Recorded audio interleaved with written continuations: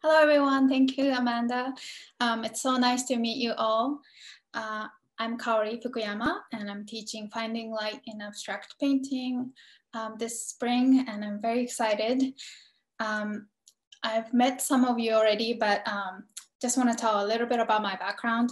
I'm originally from Japan, and I have a pretty non-traditional art background.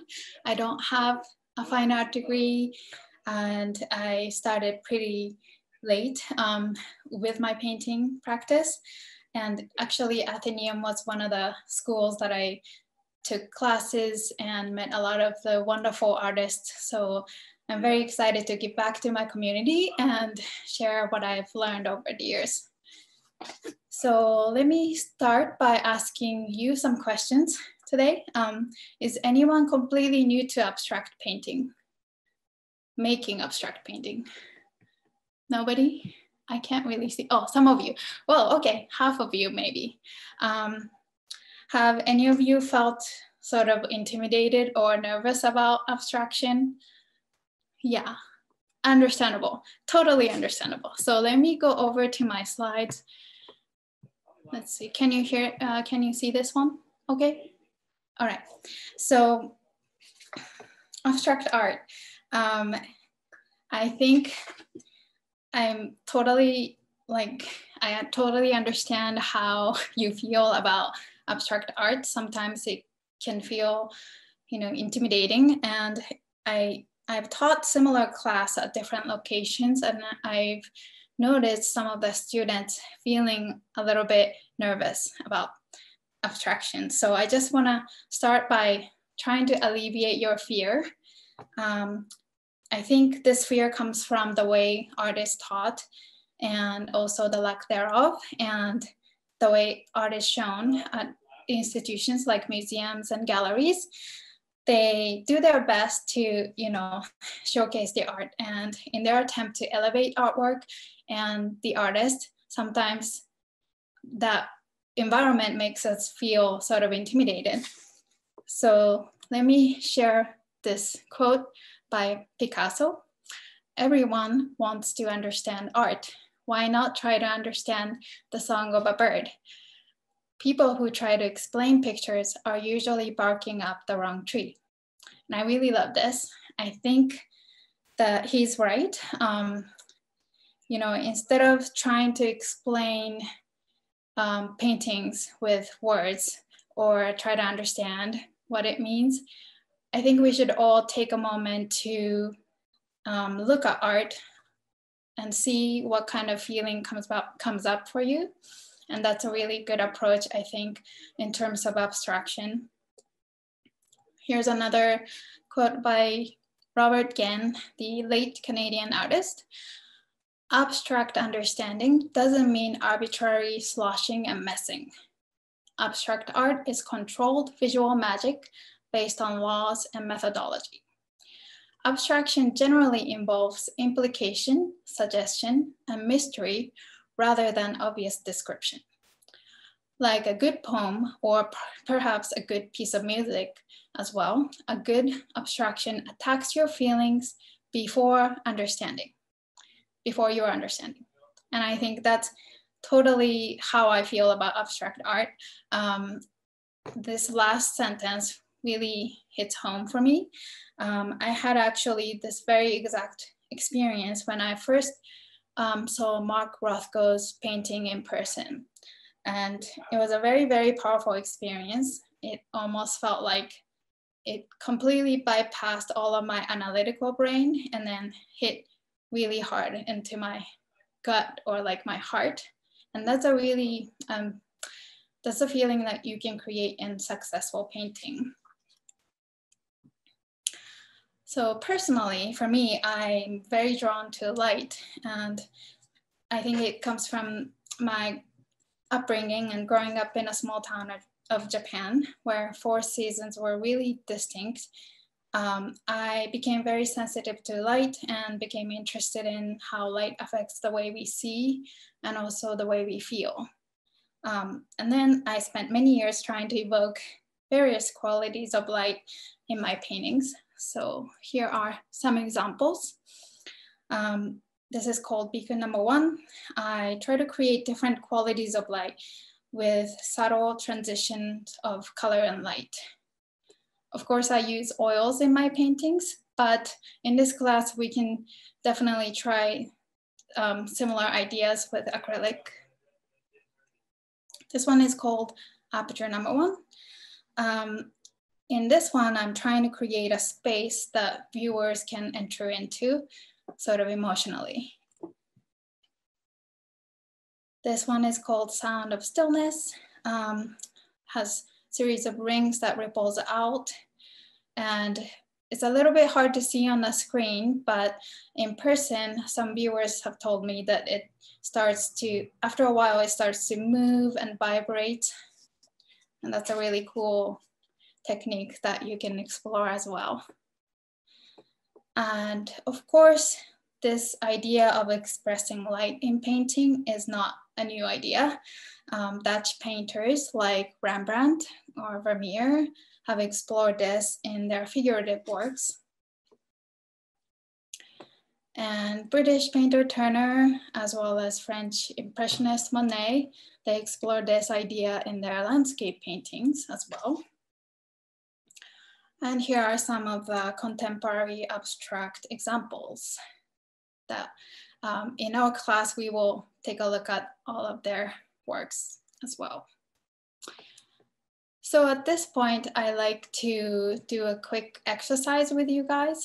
If you have a pen and paper and a charcoal or pencil, you can grab those materials and join us.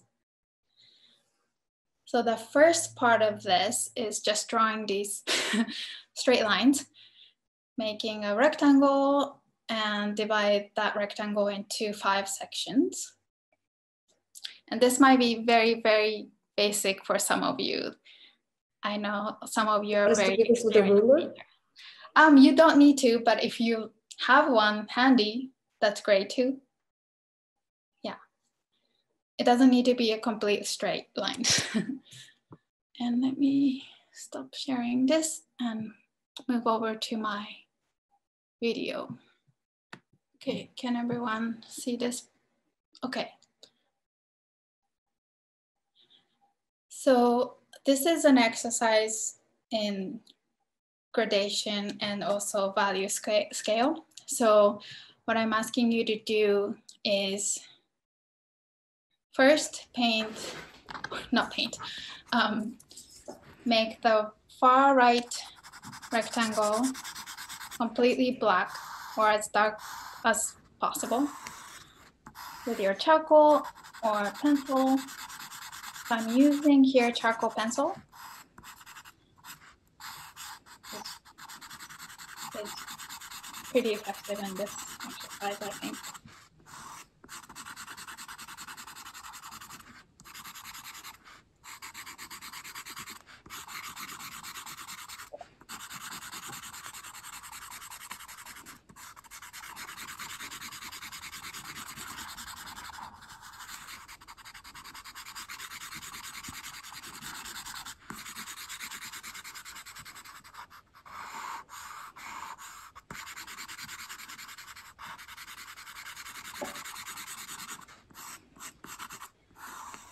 And then after that's done, moving on to the next rectangle. But I'm not done. Finish that up? Okay. Moving on to the next rectangle. So that will be the darker gray that's closest to the black. So I'm doing this by layering light grays, multiple light grays.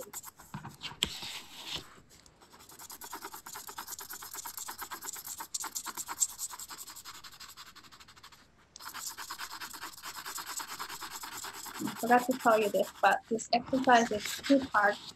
This is the hard part, the easy part.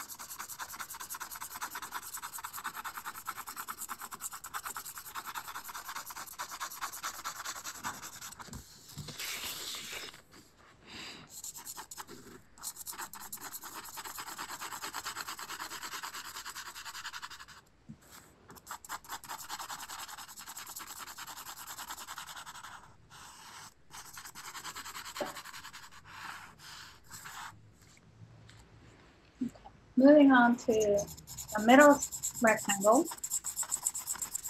So that will be the medium gray.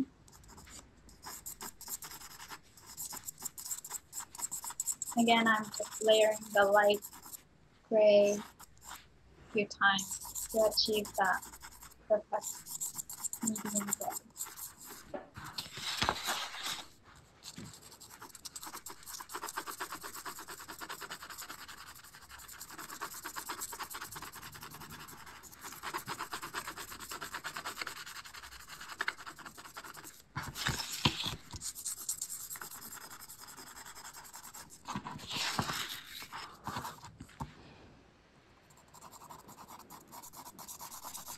Moving on to the last rectangle, this will be the light gray.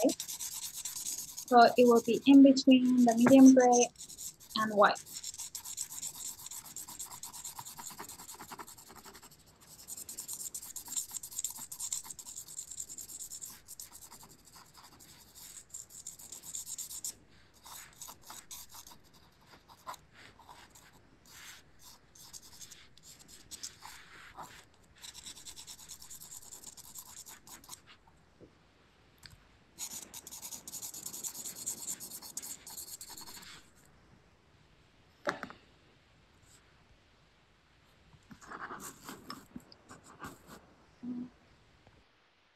Guess this is it for me. Everyone pretty much done with this part? Pretty much? Not.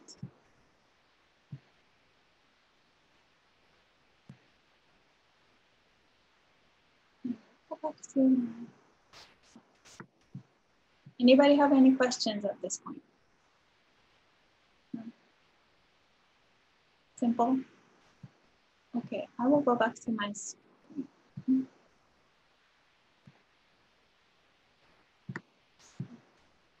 Okay, so everybody's done with this value scale. Great. So keep that handy, and then we'll move on to the second part. I'm asking you to pull up another sheet of paper and first draw 4 vertical lines parallel to each other. And again, you don't need to use a ruler if you don't have them handy.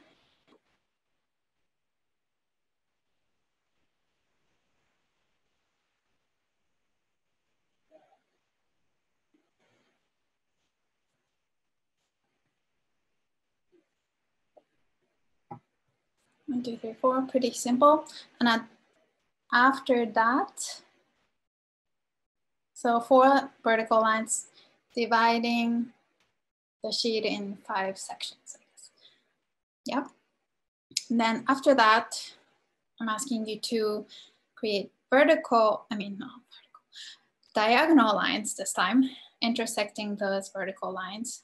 I think I've drawn about 15 diagonal lines, but you can do anywhere between 10 to 15.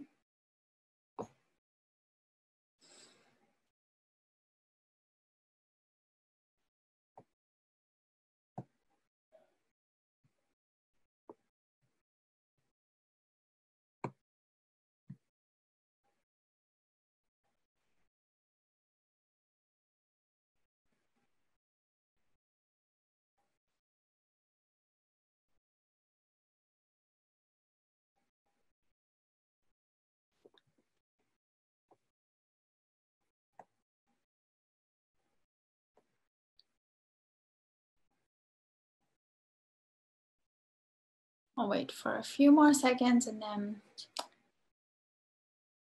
move on to the next part. So when that's done, pull up your value scale study that we just completed. And what I want you to do is fill each of these sections using one of the 5 values. Some of them will be completely black, some of them will be completely white, so leave it white, and some of them will have either one of the three grays that you made: light gray, medium gray, and dark gray. And in this exercise, since we're using grayscale, white will act as a light in your composition. So try to kind of distribute the darkness and lightness kind of throughout this piece. Do you mean each little diagonal square or rectangle needs to be a different color, or do you carry it for the whole length of the diagonal? Each of them will have its own. Each will have its own. It can be that, you know, like two next to each other can have the same ones, or three. It's completely up to you. You are creating your own composition using these 5 shades. And I will stop sharing that and share my video where I started that process. Okay, you can follow along. Oh, this is Cindy. Can I ask a question? Yes. Is this the sort of exercise, like, is this kind of the direction of that the class will take? Like, you'll have exercises for us that are like this to follow? Definitely. I'll do a quick exercise in the beginning, something like this, but not exactly. We'll be using paint, of course, and we'll do this kind of a loose exercise to kind of start your process. And then after that, you will finish a painting in a class, or start a painting finished by the following class. Okay, got it. Thank you. Mm-hmm.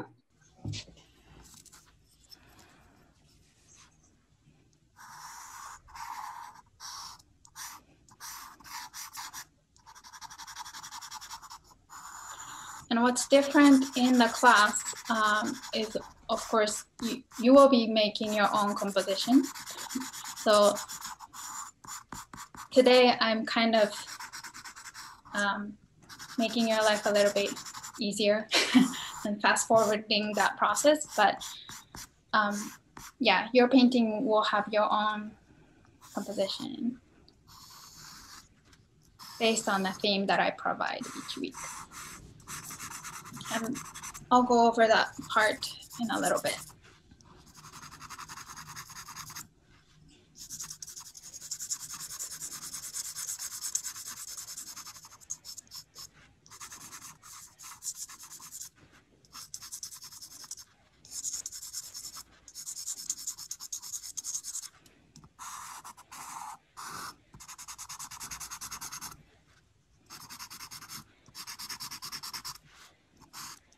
So what I'm kind of looking at is distributing light and dark throughout the whole sheet of paper so that your eyes will move around the entire canvas.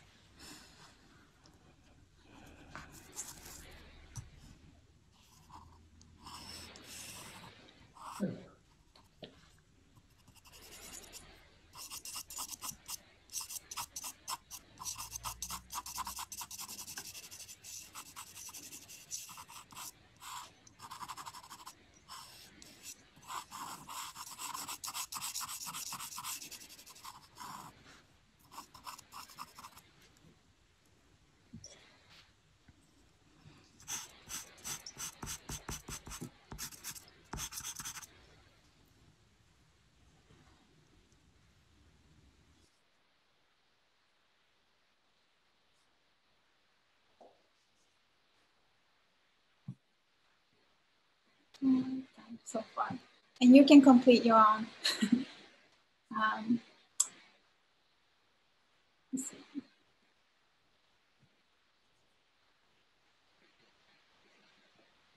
That's how far I've got it, but you can keep working on this for a little bit, and I will stop in maybe a few more minutes.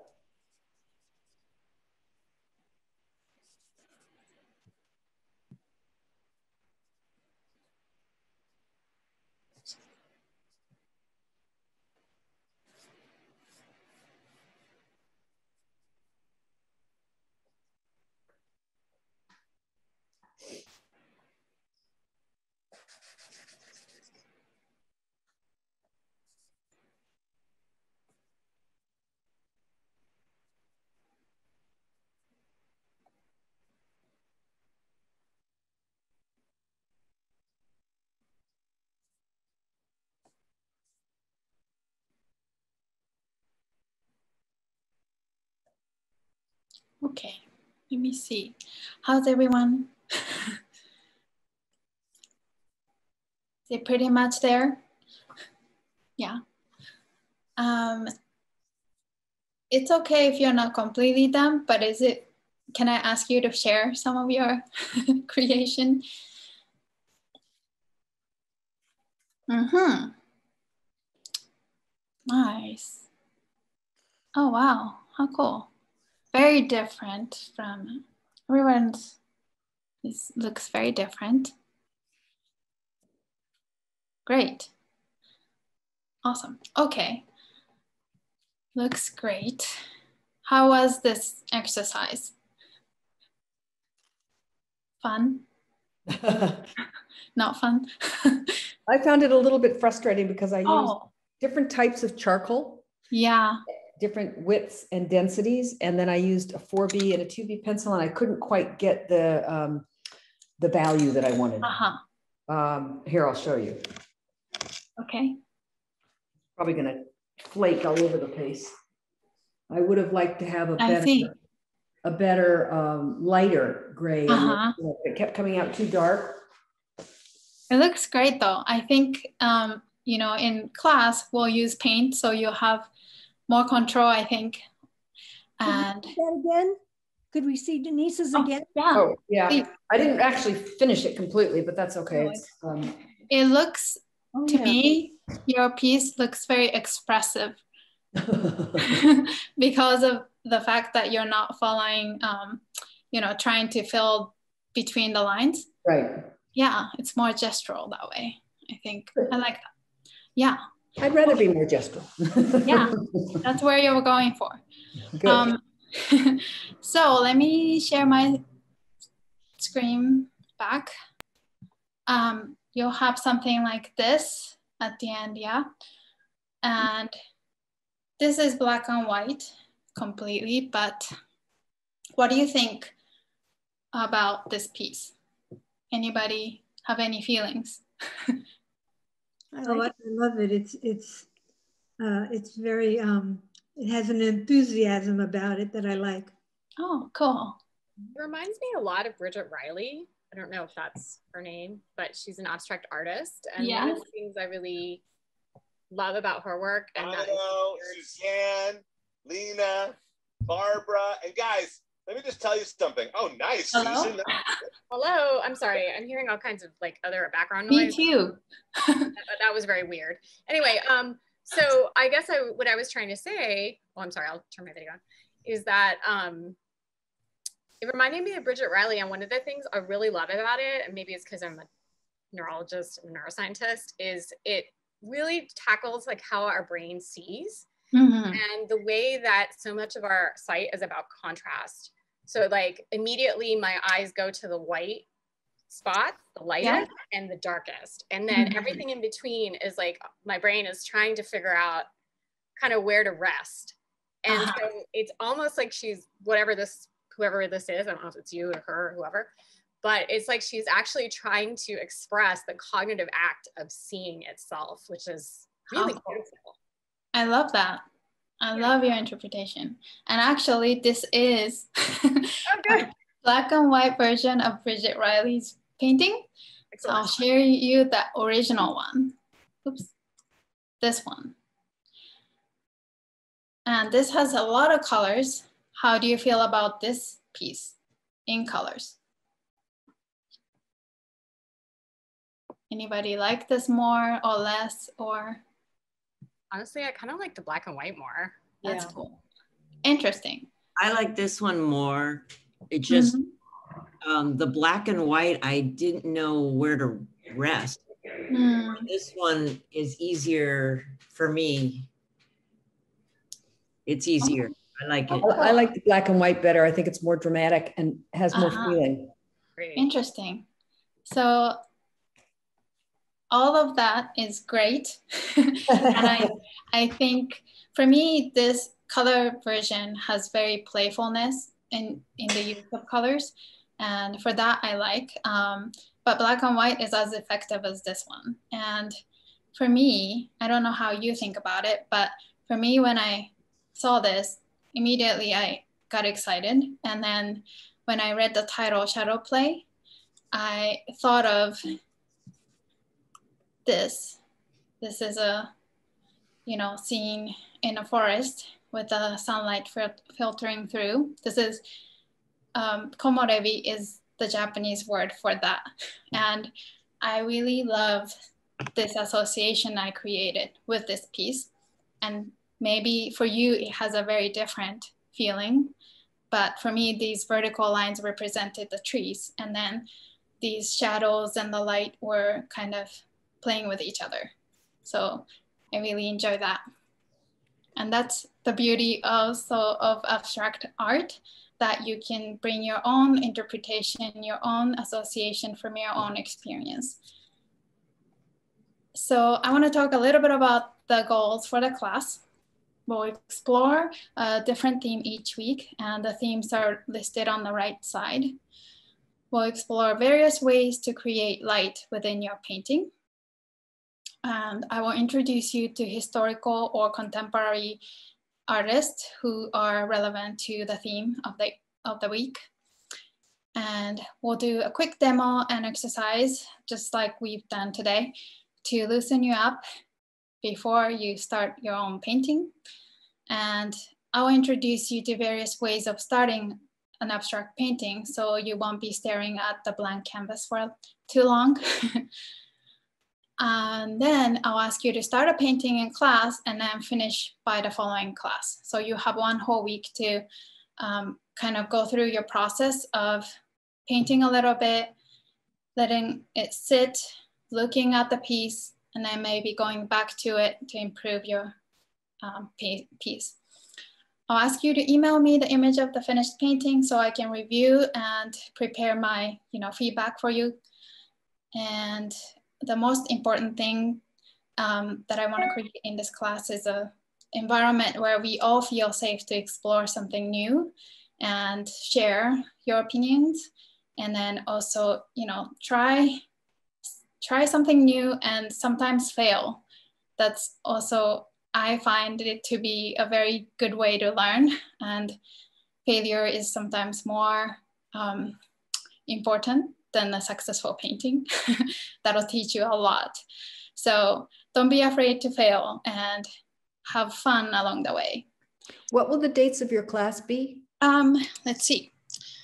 It's starting, there you go, April 29th, Thursdays, 1 to 3:30 for 5 weeks. Any of you who are interested in joining us, I put the link directly to the class in the chat. Thank you. Or if you just want to go to our website, you can look it up there. So, any other questions, comments? I have a question. This is Cindy again. I don't really have a lot of experience painting with acrylics or oils. Is it still okay for me to join? It sounds like a really fun class. Definitely. Especially with acrylics, it's a little bit easier to start, I think, for you. If you have never done painting, have you done any other painting, like watercolor or?